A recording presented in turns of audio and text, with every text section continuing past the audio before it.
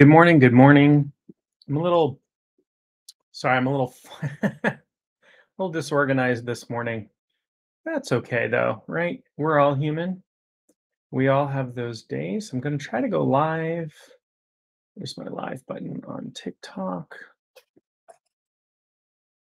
We'll just do Shamanic Coffee Hour. I'm going to have to get up and let my dog in a moment. I just wanted to kind of start on time so people joining. Let me go let my dog in. Howdy, howdy, everybody. Three, two, one. Good morning. I see somebody's online. I promise I'm going to get with you. I a little disorganized this morning, and I gotta let my dog in. So hold on, just a minute.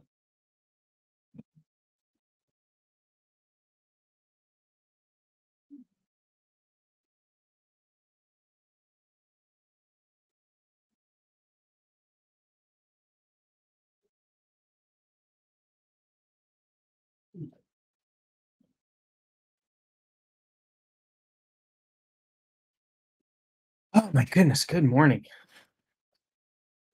Good morning to you. Good morning. Good morning. Today I'm drinking. I think it's New England coffee. So, um, sorry, somebody was just asking me a question um, on my phone, and I'll get back to them in a moment. But welcome to you. Good morning. Good morning. What are we talking about today? We're talking about altered states of consciousness today. One of my favorite topics. I'll tell you why. There's a couple of reasons why it's one of my favorite topics.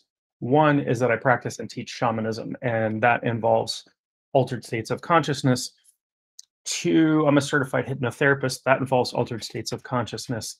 And I just think consciousness is really cool. And it's a neat thing, you know. It's our consciousness kind of creates our world, and I think that's pretty neat the way that works out. So thank you for joining me this morning. And so we're going to talk about altered states. I'm going to talk about how that term can be a little bit of a misnomer as well. um, Talk about why. I'm going to talk about different ways to alter your state of consciousness. Obviously people know of, whether you've experienced or not, that you can use, drugs and alcohol and things like that to alter your consciousness. But there are plenty of other ways as well. And what are states of consciousness? How do we know what a state of consciousness is? So, per usual, I'm going to kind of define my terms. I'm going to figure out if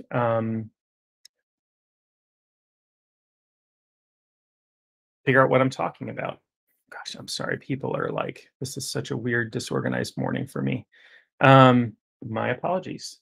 People are texting me, people are asking me questions, notifications are popping up. So, but welcome if you're just joining, and lots of people joining this morning. We're talking about altered states of consciousness. So let's talk about what consciousness is. Consciousness is very hard to define.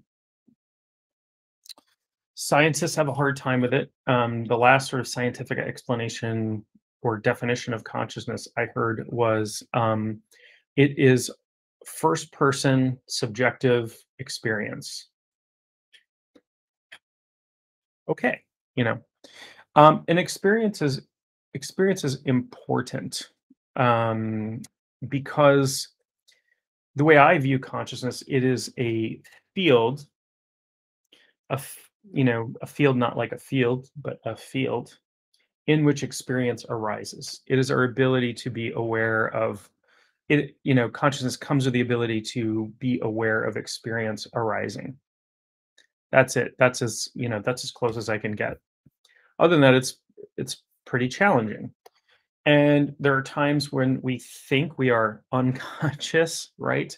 I had somebody on a podcast the other day who was like, I hit my head and I went away and I don't know what happened. How can you explain that? How can you explain consciousness? And I'm like, well, when you awoke, you were still there, right? So there was a continuity of consciousness. There's just a gap in the time in which your brain was receiving consciousness. And by the way, Not even science today thinks that consciousness is located in, or most science. I mean, I can't say science. People say science says. Science is not one field; it's a method of inquiry. But um, we cannot pin consciousness down to electrical activity in the brain. They have not been able to do that so far. Consciousness is considered a really challenging problem in science, whether it's cognitive science or neurobiology or whatever. It's a really, really hard thing to pin down. We can't localize it. It appears to be non-local.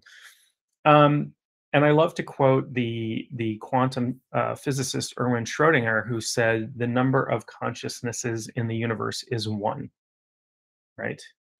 So from my view and the view of some spiritual belief systems, there is one consciousness. You might call it God or source or Brahman or whatever. And we individuate from that. But there's one giant field of consciousness that we're all a part of. And we can learn to tap into that by altering our consciousness. Um, so this is how people can do things like remote viewing and uh, telepathy and all of these things. And by the way, you might think, even if you think like ESP and telepathy and remote viewing, all that stuff is hogwash. Um, it's been shown in, the effect of it has been shown in laboratory experiments for decades, beyond statistical probability, well beyond statistical probability, right? And so believe what you want, but science does not disprove. Yeah, there, with unfortunately, with a lot of spiritual phenomena over the years, there has been a lot of tomfoolery and trickery and people trying to put one over on other people. And but that doesn't mean that all of it is right. That doesn't mean that every effect can be explained away by trickery or something else. Okay, we have proven with, the Dean Radin's done some amazing work on the effect of consciousness on physical systems. Some amazing, beyond, well, they've run billions of trials using these, nuclear, not nuclear, but they're atomic, basically, um, random number generators. So they use a physical process to generate random numbers, and consciousness can affect them. How? We don't know, but we know it happens. And we know it happens beyond, 1 in a trillion bit of probability. By the way, if you look at most scientific studies, if they get within 99% of confidence in a study, that's a pretty good study, right? 99.9% confidence means that there's a 0.1% chance that the results happen, um, just out of pure chance, right? There's always, like, if you're studying medication, for example, and you give somebody a pill and and they get better, that doesn't necessarily prove causation. You've got to do lots and lots of studies with large numbers of things. Well, because they're using these quantum computers, these not quantum, but they're using these computers that use physical processes, they can run billions of trials and have been doing it over decades. And so the statistical probability that their results are random or just a matter of chance is astronomical, better than almost any study on anything that's ever been run. And it shows the effect of consciousness on physical processes. So you can check out like Dean Radin, the Princeton Engineering Anomalies Research Lab, the PAIR Lab. You can check out the random number experiments. They've done them and all kinds. They've shown them to be affected by global consciousness, especially. So when something goes on that everybody's paying attention to, and one example of that is they take samples, they run these generators, they generate ones and zeros, and it should, if they're physically random, so it should generate an equal, if you run it a billion times, you should have half a billion ones, half a billion zeros, with some amount of shift based on just random chance, right? Some amount of shift. It won't be exactly that ever, but if you run a billion trials, it'll be close enough to that you won't be off. Well, they can show a statistically significant change, a reduction in randomness when events affecting global consciousness happens. Things like 9/11, things like Princess Diana's funeral, things, stuff like that. They can show this really global effect of consciousness on these machines that they've placed all over the world. They start all simultaneously behaving less randomly. And it is, again, it's a physical random number generator. So it's consciousness affecting physical processes. And there's virtually no way that is happening by random chance based on statistics. So scientific certainty to the degree that we can get it. So our consciousness affects our world. And I would say that our consciousness really creates our world. There isn't anything that you experience that's not happening inside your consciousness, right? As I speak to you, if you're hearing me, or maybe you're reading the subtitles of the recording later, or whatever, it's just energy waves hitting your sense organs, right? Sound waves, light waves hitting your sense organs. And those are changed into electrical signals that go somewhere into your brain. But in your brain arises an experience of a person speaking to you, right? You have a subjective experience of a person speaking to you. And the words that I use, the words that I choose, have an effect on your mind, right? Whether you accept them or reject them, how do they make you feel, whether they make you think anything, right? So that's consciousness. And consciousness, to me, is a true miracle. People look for miracles. People look for, these extraordinary things to happen, miraculous healing and miraculous appearances of spirit and all of these things. And, those things happen. But our day-to-day consciousness, because we live in it, we're like fish swimming in the water, not being aware of the water. We live in our consciousness. And it's pretty amazing. So consciousness cannot be confined to the brain. What I think about consciousness and the brain is that the brain is a receiver of it's a transceiver of consciousness. It's like a radio. And this, I promise, I'm going to relate to altered states in a moment. So the brain is like a radio receiver. It's like the radio in your car. In your car, at any given moment, if your radio is turned off, it's unconscious, or on, it's conscious. It's usually tuned to a very narrow band on the radio, and you might be listening to music or talk radio or something else, or static. Um, but every signal from every source of radio waves on the planet and away from the planet exist in your car simultaneously. It's all there.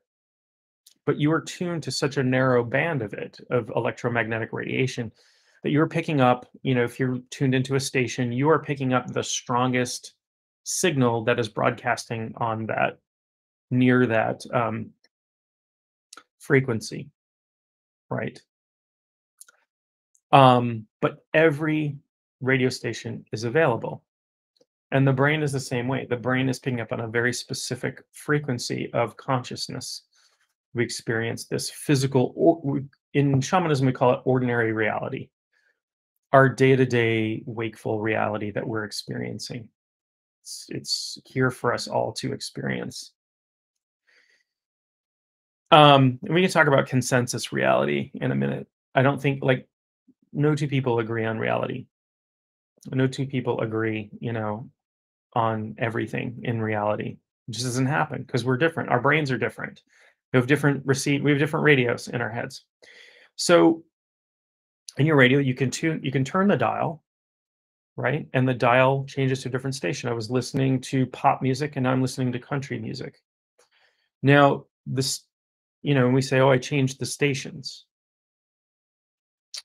but all I did was I changed the configuration of the radio, right? I changed the frequency that it was tuned to. Well, we can do the same thing with our brains. And we can tune into different frequencies of realities. We might call them parallel realities or alternate universes or whatever. Um, we can tune our brain. In fact, our brain tunes itself pretty often, right? And we would call this an altered state. But again, I think it can be a little bit misleading. And here's why. Our state of mind and what we are attuned to changes constantly throughout the day. Sometimes we can change that significantly, like when we go from a waking to a sleep state, or we go into a state of deep hypnosis, or we go into a state of deep meditation. And we generally refer to that as an altered state. But we have these circadian rhythms. If you've ever gotten like sleepy in the afternoon, or if you've ever found yourself daydreaming, you are in an altered state of consciousness. One way to look at this from a physical perspective, and this is not the only way, is that our brain waves actually change patterns, right? So there are these different, based on the predominant frequencies of our brain waves, our brain, cycles in waves, just like radio signals. This is why the radio analogy is pretty good. Um, and people will tell you that normally we're in this state called beta, which is, when we're wakeful consciousness or whatever. We go into a daydreaming or a relaxed state or a light state of meditation, we may go into what's called an alpha state. And that's our brainwaves start to slow down. Below that is a state called theta, which I think is like 4 to 7 cycles per second, meaning that it's like every second there's 4 little bumps in the wave, right? In theta, we have, it seems to be, from the research that I've read and done and all that, it seems to be that there's a tremendous amount of information available to us. And they have done tests with psychics, people who do psychic readings and that sort of thing, and rated their predictions and things for accuracy. And when they are showing predominantly theta wave states, their accuracy jumps way higher. I do know there's a lot of brainwave research. Here's a book, as a matter of fact, that shows a lot of great brainwave research. It's called Soul Matters. It might show up backwards to you because excuse me, by Jean Rachel Salomon, who is actually a peer of my shamanic teacher and is a shamanic teacher, but this is her PhD research on using quantum EEG meters. And um, the what it shows is that shamanic practitioners go into a theta state as well. Although there's more to it than that. It has to not just do with the predominant brain waves, but also which areas of the brain are more active than others. So here's a question. Sometimes when I do deeper meditation, I believe my state of consciousness changes because my dogs react. Undoubtedly, I get really dizzy and I have to stop. Do you think it's related to states of consciousness? It could be, but it can also be related to your physical state. So the brain and the body are not separate things. Um, and so it may be that there are lots of reasons why you might be becoming dizzy. Your breathing pattern might be changed significantly. Your vagus nerve might be affected. Your blood sugar might drop, interestingly enough. So your brain uses about 25% of your blood glucose. So, this 3-pound organ in your body uses more than its fair share of the energy in your body. And sometimes when we are doing stuff in meditation or whatever, I find this true with shamanic practice, like journeying a lot. A lot of shamanic journeying will make me incredibly hungry, right? Got to refill those stocks. So there's a number of reasons why you might get dizzy and stop. You might also be dissociating. So you might be floating outside of your body. But yeah, it can be related to altered consciousness, but it can also be related to physical processes.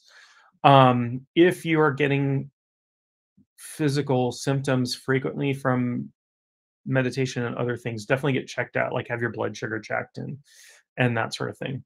I'm not a doctor, can't give medical advice, but it can be due to altered state in which you are losing touch with your body, and that happens in shamanic journeying. Although I don't generally get dizzy from that. So you are welcome. But yeah, physical effects, I would, if it's concerning, definitely get it checked out by a doctor. Have a, get your blood sugar checked. Make sure you're not hypoglycemic or anything like that. It could be a blood pressure drops are also associated with dizziness. So could be that you're relaxing so much that your blood pressure is dropping too rapidly or something. So there's all kinds of stuff that can happen there. So um, so the things that we refer to as altered states tend to be more profound than just we're daydreaming. Right. There's not a really good definition of an altered state other than it's not your normal waking state.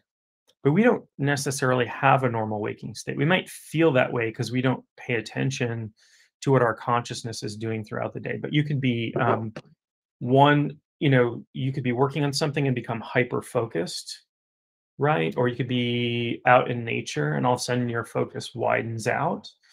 And this isn't a significant, sometimes not a significant enough shift from your everyday, whatever you consider your everyday consciousness, that you're like, oh, I'm in an altered state. But meditation will put you there. Shamanic journeying will put you there. Listening to music can put you into an altered state. For sure. That's why we listen to music. We listen to music to alter our state. What is it altering? It's altering our emotions, which are, you know, emotions are complex things. Um, but also can alter our, certain rhythms and certain things. Like certain music makes you want to dance, certain music makes you want to cry, certain music makes you, music is amazing. And it looks like, humans, they have found like really, really, really old, tens of thousands of year old flutes made out of animal bones and stuff. So people have been making music forever. It appears to be an important part of our evolutionary path, that we make music. It's part of our humanity. So it's a lovely thing. Um, what was I saying? Altered consciousness. I went into an altered state for a moment.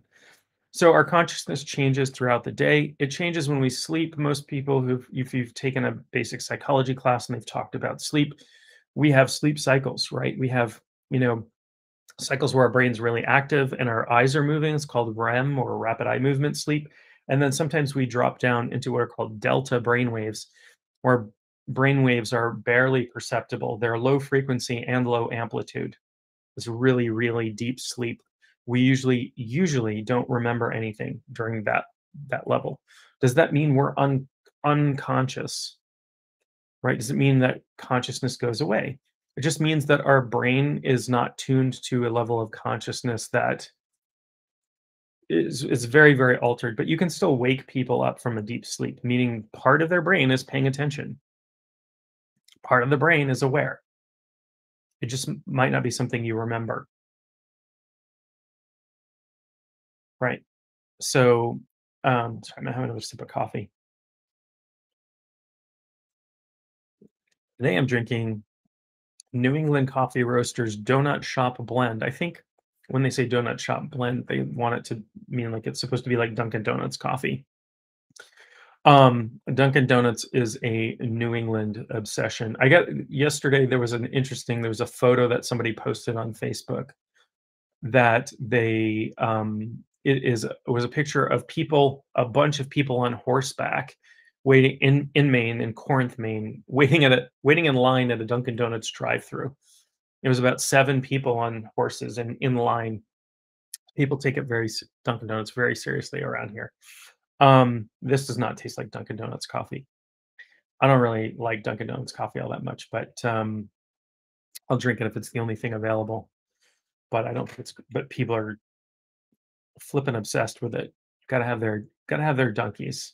You know, like in other places in the country, they're obsessed with Starbucks, and we have Starbucks here too, but not as many. When I lived in Massachusetts, within a quarter of a mile of my house, there were six Dunkin' Donuts. That's how much that's how obsessed people are. It's the chain is actually from Massachusetts, but it's very popular in New England. And I know people who are like live in Florida that don't have Dunkin' Donuts near them, and then like the first thing they do when they come up here is like go to Dunkin' Donuts. I'm like, why? I don't understand it. I don't want to just bash on Dunkin' Donuts, but it's just not my thing. I just don't really like it all that much. So, altered states. What are some ways that good morning. Oh, your Wi-Fi is a mess. I'm sorry. Hoping to stay on. Um, so here's my tech nerd coming out. My tech nerdiness coming out is you don't have to do it now, obviously, but try recycling your Wi-Fi, like unplugging it and plugging it back in, and maybe it'll get better. Yeah. Oh, yeah. As many Dunkin' Donuts as you do Waffle Houses. Yeah. Yeah. Probably more. Because not only will you have Dunkin' Donuts, like standalone Dunkin' Donuts, but they will be inside. So there's Dunkin' Donuts inside Walmart here. So most Walmarts in the state will have a Dunkin' Donuts in them. And when I lived in Boston, the train stations all had Dunkin' Donuts in them. So you would have standalone Dunkin' Donuts, and then you would have Dunkin' like these little stands inside all of the subway stations. So um, you are welcome. Yeah, try recycling your router. That might help. That's my little. I'm also besides talking about altered states of consciousness, I'm handing out technical advice today. So if anybody has any tech questions, post them. I'll do what I can. I don't know. Can't always. Um, so what are some ways that we alter our state of consciousness? Um, for many people, music alters consciousness. In fact, in shamanism, we use specific rhythms, to alter our consciousness. The brain does something frequently that we call entrainment, meaning like the pattern of brain activity begins to mimic a rhythm, and that changes our consciousness significantly. And so, music is one way. Sex can, if you're doing it right, alters our consciousness, right? So there are lots of ways. So that's, brain rhythms, hormones, good feeling hormones, bad feeling hormones, uh, emotion, meditation alters our consciousness.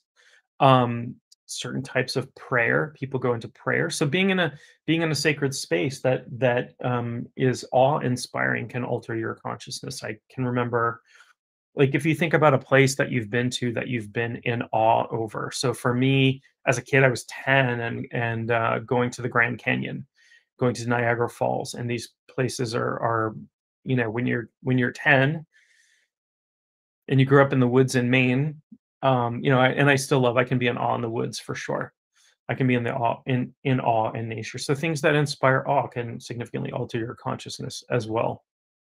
Um, Going into the cathedral, the Dom, as they say in Cologne, Germany, or Cologne, Germany, and it's 700 years old and still under construction, and has walls that are 16 feet thick, and it's, I don't know, 300 feet high, and you walk in and it's like a dark cave, and they have reliquaries there that supposedly hold the bones of the three wise men, and just the candles burning, and you're just like in this medieval thing, this that's been built for somebody, like. And yes, it's a holy place to people who are, I'm pretty sure it's still Catholic, to people who are Catholic or whatever, but it's still awe inspiring. It's still, profoundly changed. Besides, it's like incredibly dark, and so sensory things can alter your consciousness. Our senses can alter our consciousness. If you've ever been in a float tank, sensory deprivation tank. It's I've done that a few times, and it's quite an amazing experience. Recommended if you can handle it. Some people cannot. Some people, they're too anxious or have, something come up while they're in there. For me, it's like, um, I wind up, when I've done float tanks, and I've done them with another person. So you can do, there's a place in Maine here called Float Harder. It's an interesting name. It's a very cool place. Highly recommended if you're in the area, and you want to do a float.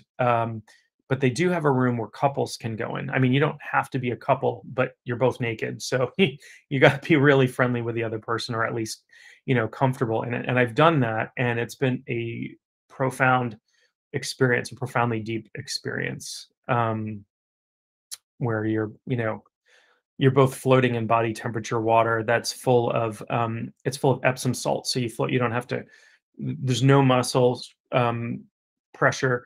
And the room is, it's not completely dark. It's not complete sensory deprivation, but it's darkened, and your eyes are closed, and they'll play sounds through there if you want, the thunderstorm sounds or whatever. Um, because complete sensory deprivation, most people can only take 20 minutes of that or something. So, but I've, floated for like an hour, and I find it profoundly altering, particularly floating with another person. I think, if I had to guess, we're syncing up. There's a really interesting, there's a bunch of really interesting things about people's heart rates getting in sync when they're close. Your heart, gives off or electromagnetism, right? There's lots of the nerves in your heart give off a lot of electricity, an electrical signal that can be detected through walls using they have equipment. The military has equipment that they can tell if somebody's inside a building, if they're and they use it not just for like trying to find people to shoot or whatever, but to, like, if somebody's in a collapsed building or something, they can tell if there's somebody alive in there with this really sensitive equipment that can detect the heart gives off an electrical signal many times more powerful than the brain. And when people are in sync, they have found that their heart rates and their heart rhythms actually start to synchronize.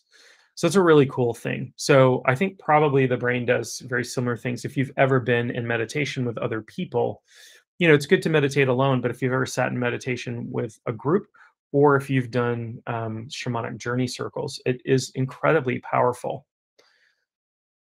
You get sort of carried on the same wave, as a way to describe it. And I think, like, I don't want to reduce it only to physical processes. I just find that part of it really interesting. And I'm not, I am not, I'm not an expert in electromagnetism or anything like that. So I can only speak a little bit about it from, studies I've read and things like that. And this book, Soul Matters, is if you're interested at all in shamanism and you're interested at all in brain research. Um, this is a really interesting one. There's lots of, it's good for guys like me. There's lots of pictures of like EEG results and stuff, and lots of case studies. It's pretty academic. Yeah, so it's pretty cool. Like we talk about the heart, and in Japanese, the word for heart is shin, right? But it's also the word for spirit, and it's also the word for mind, right? So the heart, in most cultures, the heart is like almost the seat of consciousness, at least the seat of emotion. And we talk about giving somebody your heart, falling in love, it's an affair of the heart, or whatever, right? We talk about the heart as this organ of consciousness. um and consciousness, I don't think, is so as brain centric as we make it out to be, right? Like, we know that most of our serotonin, for example, is produced in our gut, and we find neuropeptides in almost I think almost every cell or every cell in our body. So there's a lot going on there. And again, I don't want to reduce consciousness just simply to physical processes, but I do find that stuff really, really interesting. Um, so consciousness appears to be non-local. There are non-local effects of consciousness. So in some of these studies where consciousness affects physical things, things that we observe, observer effect has been measured in quantum science experience. What I mean by non-local, I mean that, being aware of something or observing something can change a physical system. So normally in classic Newtonian physics, for me to have an effect on a physical system, I have to physically interact with it, right? I'm lifting my coffee cup, and that action can be described pretty accurately with Newtonian physics. I'm applying this many pounds of pressure in this direction, and so the cup moves in that direction, right? So Newton's laws of motion are accurate for predicting things like how things move and how planets, rotate. He had to invent calculus for that to figure that out. Um, what a guy, right? Newton, Isaac Newton, you know, figured out the law of gravity. Before Newton figured out gravity, some people used to think that things fell towards the earth because the earth loved them and they were in love with the earth. I don't think that's necessarily a bad metaphor, but now we know that mass creates a curve in space time, and that causes things to fall towards heavier things, or things with more mass. Um, but Newton figured that out, and he figured out laws of motion. And here's the thing about Isaac Newton, right? So he was a physicist. I mean, we didn't have the word physics back then. We didn't even have the word science back then. In his time, he was considered what they call a natural philosopher. Natural philosophy became science sometime after or during the Renaissance. Um, I guess it would have been uh, after the Renaissance, but there was a lot of work on scientific method then. But Isaac Newton was also, besides figuring out all these physical laws and stuff, he was an alchemist. So he had an alchemical lab in his house, and he was trying to plumb the depths of reality, of physical reality, of spiritual reality. And he believed that the fact that the universe worked like a machine, clockwork, using predictable laws like the law of gravity, the laws of motion, that sort of thing, that it was proof of divinity.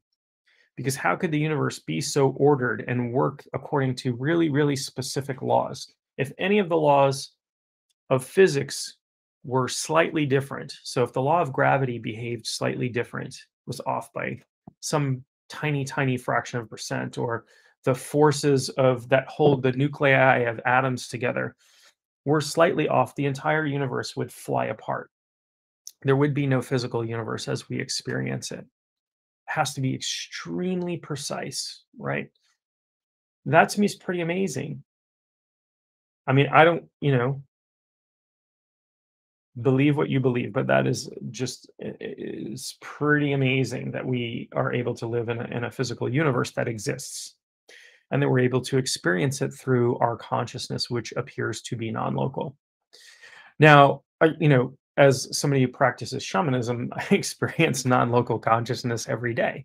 When I'm working with clients or I'm working with students, I am essentially leaving my body behind for a period of time and going out and getting information or working with spirits. And the way that I like to explain that, if you were paying attention, if you were here in the beginning, not paying attention, but if you were tuned in the beginning, I talked about it sort of like tuning a radio in your car, is that I'm, tuning my consciousness to another realm, another frequency. And that's sort of the, shamanic skills are there, right? That's what shamanic skills are. They teach you to alter your consciousness, to be able to perceive different things, to be able to work with spirits. This isn't to say that in an unaltered state. Well, I think you have to be slightly altered to experience spirits, to see them anyway.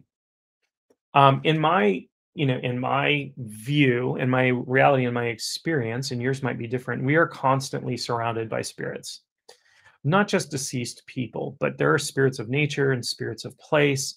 And this is very real for many, many cultures. Many, many cultures. So I have a list somewhere in my computer, in my very disorganized filing system on my computer. I have a list of over 200 names for what you might call little people or the Fae from different cultures. So all of these disparate cultures all over the world, cultures that haven't had any contact with one another, um, at least not for tens of thousands of years, all have stories of what we might in English call fairies or the Fae or little people. In Hawaii, they're called menehune. They're called in throughout the British Isles. There are many different names for them. Green coats, brownies. In Germany, of kobolds, and Scandinavia, you've got elves and dwarves and trolls, and all of these. Just in shamanism, we call them nature spirits, right? They're strongly associated with nature. Um, but these are not, we use the word fairy tales in English to refer to things that are fabricated or not true, but the Fae very real and very part of the faith of many different cultures. In Iceland, for example, there's something like 25% of the population of Iceland believe in elves. And I personally have had, even before I started training in shamanism, I had some very weird experiences with beings that I can only consider spiritual. So I'll tell you a story. I will give you a short story to illustrate. And um, one of the things that I always look to is, if I have these days, I don't question a lot of my experiences because I've had too many to start to question them. I still question them. Is this real? Am I making this up? Am I imagining this? Is this wishful thinking? Whatever. But if I have an experience and like multiple people experience the same thing or close enough to the same thing, that's usually an indication that it's not my brain making something up.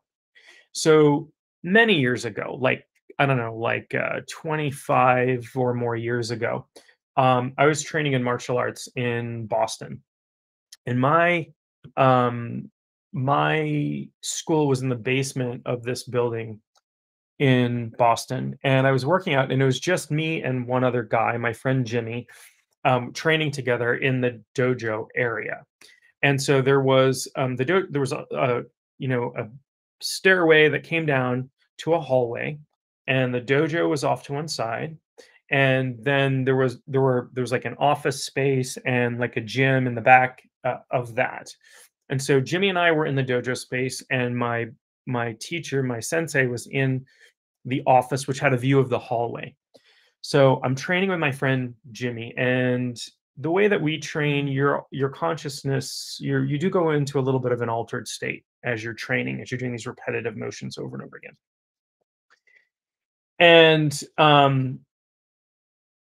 And so people have dreams and experiences based on their beliefs, not evidence. Fiction. Okay, if you want to look at it that way, that's fine. But I'm talking about an experience of consensus reality here. And yes, everybody's experiences are filtered through their belief system and through their filters. Fiction means something is not true. And that is an argument for another day. But making something up is fiction. Experiencing something, maybe not. Maybe not. So it's very challenging to have such a closed, impoverished belief system that anything that is outside of my experience is fiction. Um, that's a very challenging way to go go throughout life and in the world. Um, So I'm training with my friend Jimmy, and I see, this is gonna sound really weird, but I see this little man about 2 feet tall, greenish in color, run through the room and through the back wall. And I have no way to make any sense out of this. Like I don't understand what I've just seen. And I stopped, and my friend Jimmy says, "Did you just see that?" And I said, What did you see?"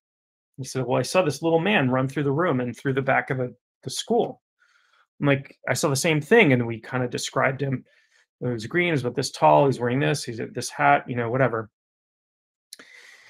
And my teacher, who had been, in his office and had a view of the hallway, comes in a couple minutes later and says, "What happened to your little friend that just came running through here?" So three people had seen the same thing. Was that a real experience? Was it fiction? I wasn't making it up. I'm not making it up now. I have no reason to make it up. I didn't even have an explanation for it at the time. Like, I was completely confused about it. It had nothing to do with my belief system. I definitely did not believe in little people at that time in my life. It took a lot of convincing for me to get there. And that was not the only experience that I had to have for that to be true. So it's a question. Do you think people who are naturally more psychic, who perceive things in their day-to-day life, have a different set of brainwaves? That's a really interesting question. Um, I think that's possible. I think that, again, so throughout the day, we have these rhythms, we have these sort of circadian rhythms where we naturally go into, alpha states when we're daydreaming or zoning out or whatever. And, um, some people may drop into theta states, right? So very slow, 4 to 7 cycles per second brain waves. And during those times, may have an opportunity to be more perceptive. But I don't know that. It's just a thought. It's just it'd be really interesting to I don't know that you could, hook somebody up all day long to equipment to measure. But EEGs have become much more portable. It used to be like they'd have to strap you into this huge thing and you'd be tethered.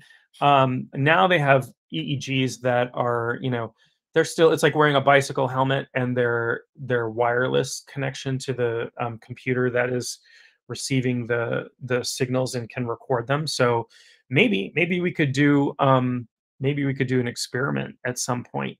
I don't know, but that is a theory that would make sense to me if that panned out. So um, so was I in an altered state when I encountered this little being? Um, yeah, I think I was. I think I was slightly altered, but I don't know about the other people that were with me. But we all saw it. We all experienced it. We all experienced the same thing. I've been out in the desert and seen beings that I don't have an explanation for that, 20, 30 other people saw at the same time. I've been in a um, sweat lodge before and experienced beings that other people in the sweat lodge saw. So, you know, I don't I don't have an explanation for consensus reality like that is outside, other than we're either perceiving something that is real, but not necessarily real in this ordinary reality. So we're perceiving things that are outside of this ordinary reality, um, or somehow we are all sinking to the same dream state, or something like something in our imagination, like our imaginations are syncing up somehow, which is would also be very, very cool, if that were occurring. But I've seen physical effects from spirit that have been witnessed by 20 other people. So I had some incidents that were happening years ago when I was going through my training in shamanism. I had a bunch of weird things happening, stuff disappearing, reappearing, strange things, strange sounds, whatever. And I was taking a class from a teacher, not my main teacher, but another teacher. I was taking a class with her, and I went in and I'm like, look, all of this stuff is happening to me. My stuff is disappearing and they're reappearing in weird places and this and that. And she said, I don't think that that's really happening. I think you are witnessing this, but like, I think somebody in your house is moving your stuff and you're not, you're just not picking up on it or whatever. And I said, I kind of thought, well, no, I'm pretty sure there was nobody else in my house when my stuff disappeared and reappeared somewhere else, but whatever. Um, and so we're in training, this shamanic training, and we're sitting in this really smaller circle. We all kind of gathered in the center of the room, and the teacher's demonstrating something.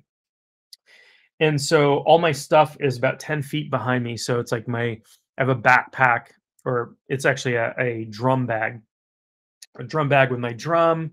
My rattle is sitting out, my notebook with my notes I'm taking, my water bottle, all that stuff is behind me, about 10 feet behind me. And we're sitting almost touching the person next to us in a kind of a tight circle, just watching, observing my teacher teaching something. And my rattle starts shaking behind me. Audibly, you can hear it. I hear it and I turn around and I see the rattle shaking on its own. And the woman next to me um, turns around and pardon my French, but says, "What the fuck is that?" And I look and I go, "Yeah, it's my rattle." And so the teachers, everybody in the room witnessed it. Everybody, there were 20 people there, and including the teacher, witnessed this rattle shaking on its own. The room was not moving. There was not wind blowing. There was no earthquake. Nobody else's rattle was shaking. Everybody had a rattle. Nothing else in the room was shaking or moving. Nobody was walking across the floor. So there was no ordinary explanation for that. And then it put it into the context with everything else that was going on around me. Lots of weirdness, high weirdness. So after the class, after that day's class, a teacher comes up to me. She goes, "Okay, I saw the rattle. Okay, this is really going on with you. There's something really, really strange happening here, going on." I'm like, "Yeah, I told you."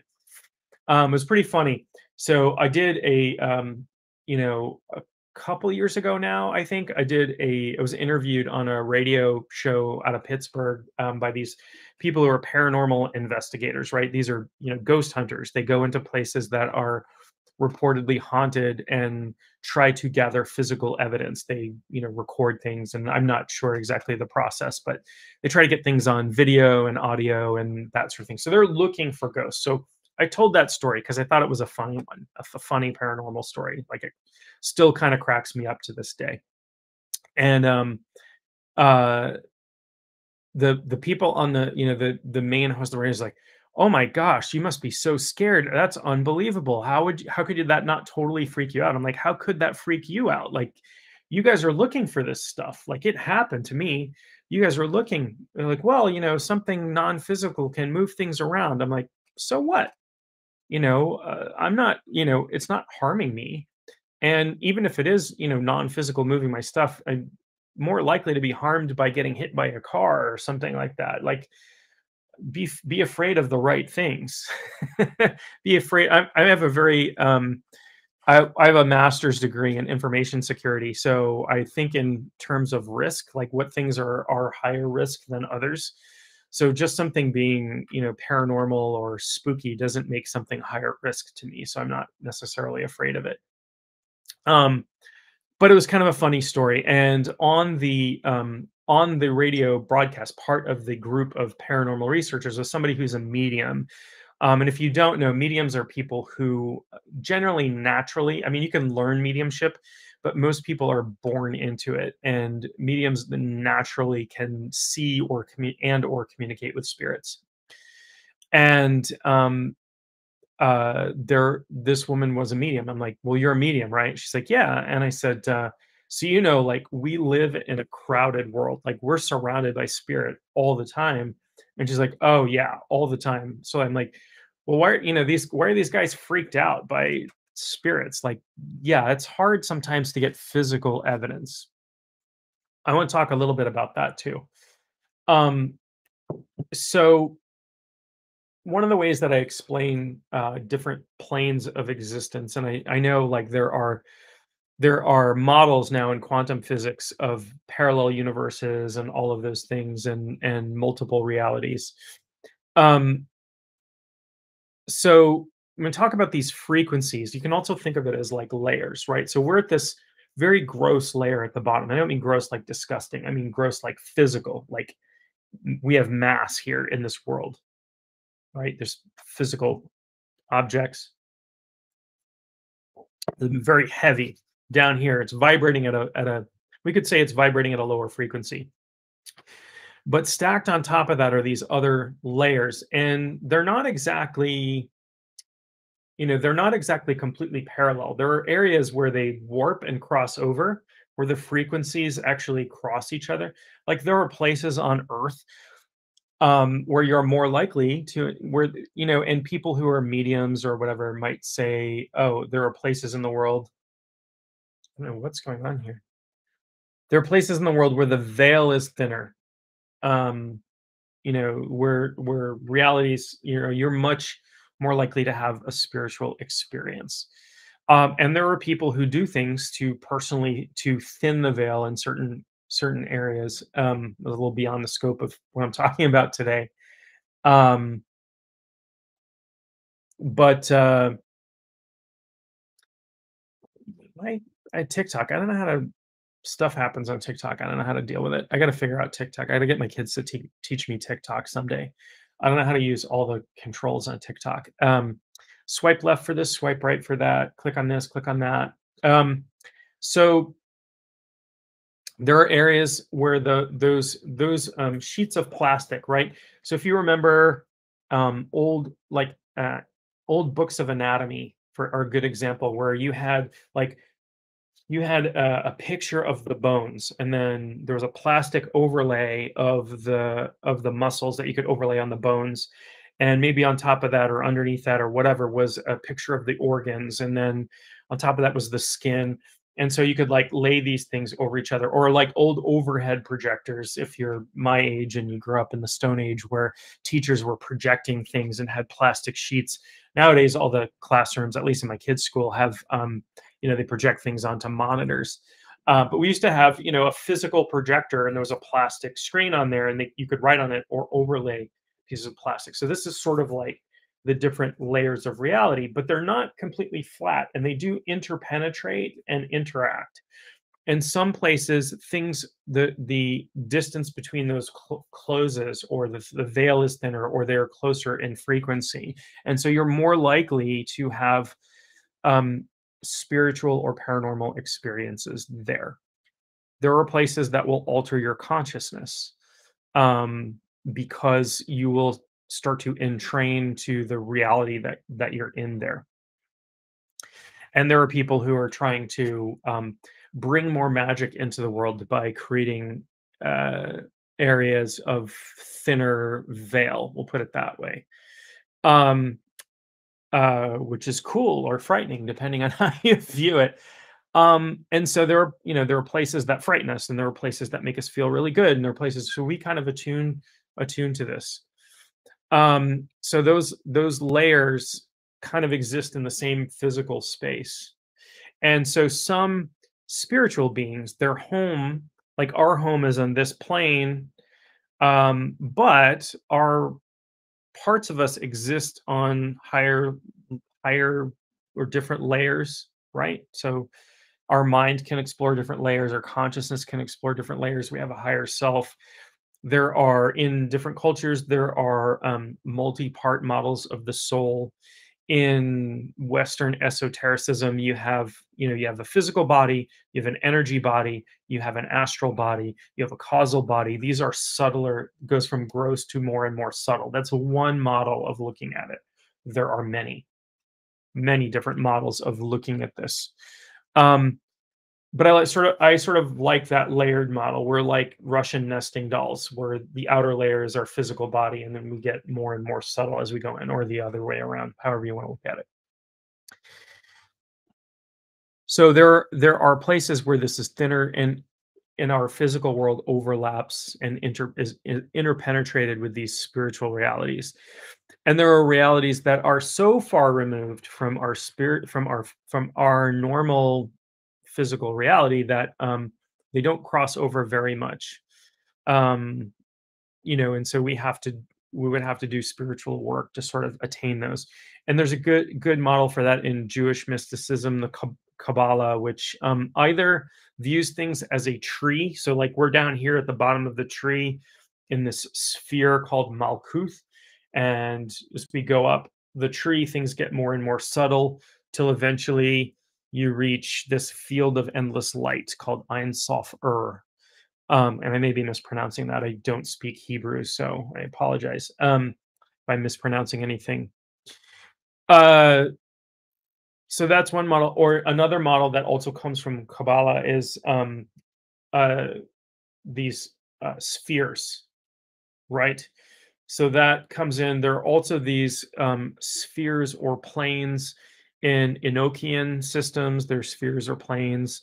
So there are lots of different models of how to describe this, right? We're trying to take a so we live in a 3D world. We could imagine the fourth dimension being time, but it's not really. Time is an aspect of our 3D world, but we live in a 3D world, and these planes are other dimensions. So we can't really perceive those, but we're trying to reduce that down to a two-dimensional image.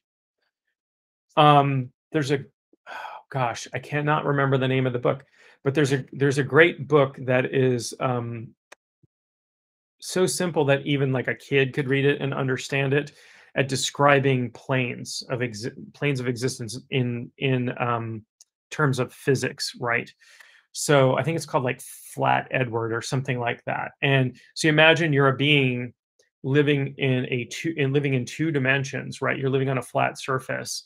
And if you encounter like you had a being that's a circle, and you encountered that being, and you're a square, you would both kind of seem like, from your perspective, you'd see the same thing. Like you wouldn't be able to see that it's a circle. It would look like a straight line, and you would look like a straight line.